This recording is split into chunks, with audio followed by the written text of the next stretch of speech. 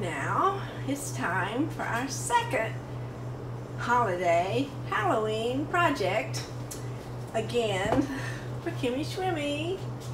How about that? And of course, the first thing we do is clean it. I forgot to clean it. I'm going to clean it first, and then I'll be back and we'll put on a primer. How's that? Okay, goodbye. Okay, it's clean. I used alcohol, but I always clean usually with alcohol on everything that I paint. And now we're going to put on primer. And this little, whatever it is, Halloween skeleton, face, hands, he has no top of his head, and it's like a bowl.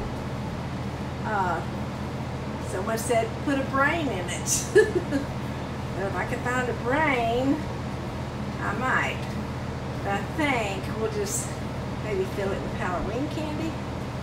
Maybe. I don't know. It's actually going to Kimmy Schwimmy, so whatever she and Anthony decide to put in it, I guess, is what will go in it. So I'm going to do a little bit of priming with you, and then I will, as usual, go finish it and then come back. Because I have to put a primer and a base coat, and then gridding, and then the fun part, which is the painting.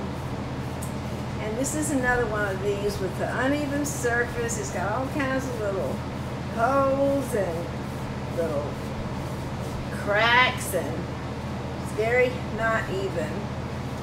So it's not totally easy to paint.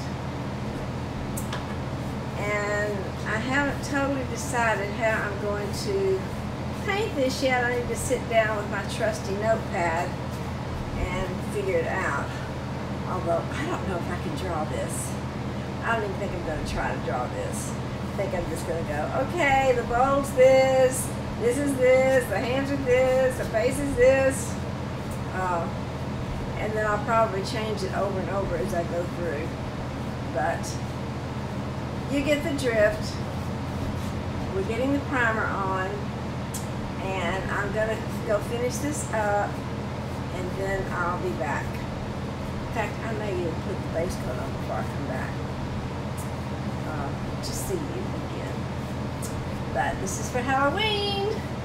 And oh, I went out shopping and I found this orange blouse. Do you know that there's only one orange blouse in the whole department store of Belk's, which is where I went.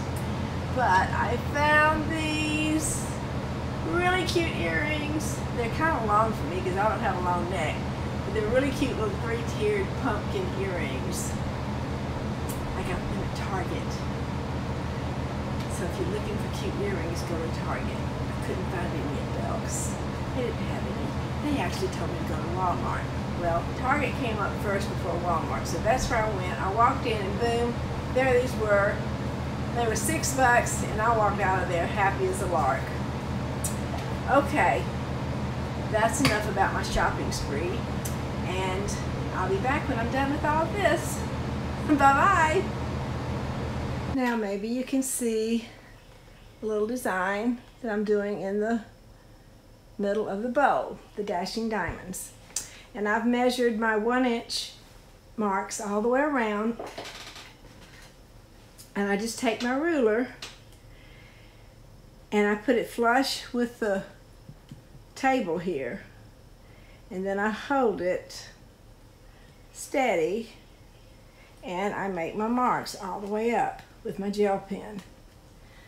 So I'm going to keep going. I've already made most of them, and I just take my gel pen and go all the way down. I'll do that all the way around, flush with the table so that I know it's, oh dear, it's a little hard to do what I'm trying to show you, but that's how I do it.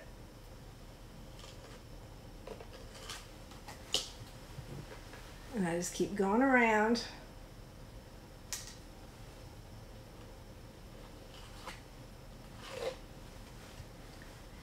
And it makes my little lines to paint in.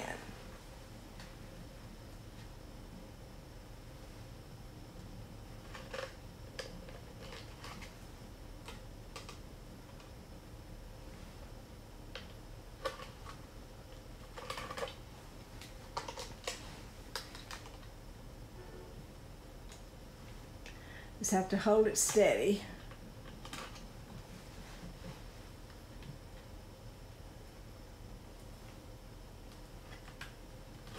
And it's always worked this way, that everything's pretty straight.